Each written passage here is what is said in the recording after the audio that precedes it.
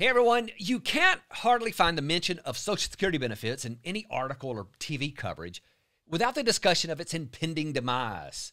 Now, the bankruptcy of Social Security is what they generally refer to it, and I do think that this is something you need to understand because we do have a real problem facing us in just a few years. But to get the full picture, you have to know how Social Security is funded and how the two trust funds work. And if you get this, it'll help you put the many rumors about its impending demise into context and have a better understanding when you hear these discussions. So there are two separate trust funds that handle Social Security's finances. There's the OASI Trust Fund, and that stands for the Old Age and Survivors Insurance. And then there's the DI Trust Fund, and that stands for the Disability Insurance.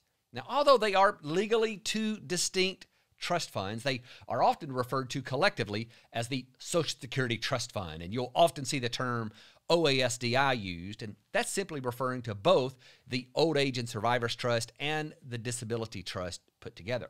And for purposes of today's video, we're going to mostly be looking at these together and just referring to both of them as the trust fund. Now, the trust fund works like your bank account. All of the income comes into this fund, and all of the expenses are paid out of this fund. If you look at the total income versus total expenses of the trust fund since 1957, you can see that there's been many years where more income has come in than has gone out in expenses. The blue bars is the income of the trust fund, and the orange bars is the cost of the trust funds.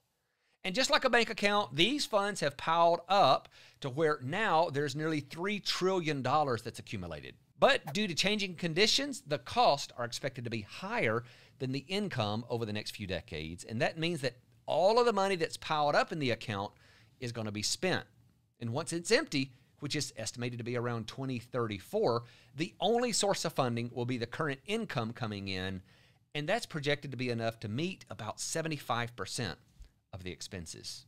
But since we're talking about how the program is funded, let's quickly address the method that's used since there's no actual vaults of money there. When deposits come in from any of the methods of how Social Security is funded, the Treasury Department makes an accounting entry in the trust fund. So there's no actual physical money that's moved into a lockbox. It's just a digital entry, just like is made for all of the other government spending. Now, this trust fund buys special issue certificates and bonds that are only used for these trust funds, and these investments pay interest, which we'll get into in a moment. When the money needs to come out of the trust fund to pay benefits or other expenses, these special issue investments are sold to meet those expenses. So let's talk about the income that comes in. In 2021, the trust funds had just over $1 trillion in income.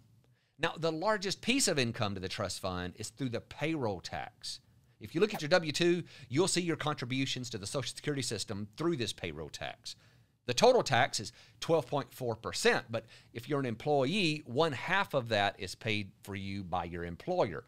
This means that most people pay 6.2% to the Social Security trust funds, and you only pay that tax up to the taxable cap for that year. So, for example, this year the taxable cap is $147,000, and that generally increases every year. So any earnings over that are not subject to that portion of payroll taxes. Of that 6.2% you pay, 5.3% is paid to the OASI Trust Fund, and 0.9% is paid to the DI Trust Fund.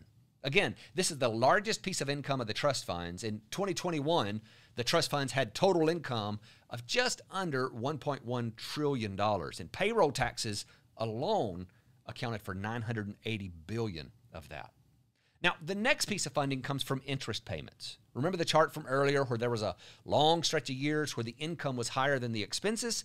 Well, that surplus was invested, and these investments pay interest.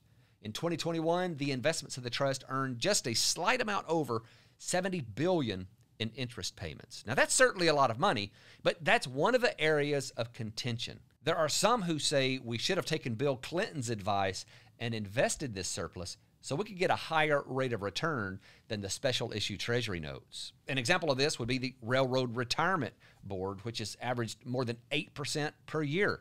Now, that's a big difference when you compare it to the 2.3% that the Social Security Trust Fund is receiving. The next piece of Social Security funding comes from the taxation of benefits. In 2021, the taxes collected on benefit payments came up to nearly $38 billion. Now, that's a relatively small percentage of the income, but it certainly can't be ignored, and that's why I think the proposals we've seen floating to abolish the taxes on Social Security are probably more about getting in the news than they are about actually becoming law. And then finally, we have a very small part of income that comes from general fund reimbursements. This is from small things like temporary payroll tax credits that have happened through the years. And in 2021, this was only about $1 million. So small that you can't even see it in this chart. So all totaled up, that's where the nearly $1.1 trillion in Social Security Trust Fund income comes from. And since we're talking about the income, let's break down the cost of the programs real quick too. The first and by largest is the cost of the benefit payments. That makes up 99% of the outflow from the trust fund. The remainder is about $6.5 billion in administrative cost, and that's to pay the salaries for all the employees and for the offices that you can go into, the service centers, so on and so forth. And then there's about $4.9 billion that's transferred back to the Railroad Retirement Program from a 1951 agreement. So now you should have a better understanding of how Social Security is funded and have a better grasp on the inside operations of the system. Thanks for watching.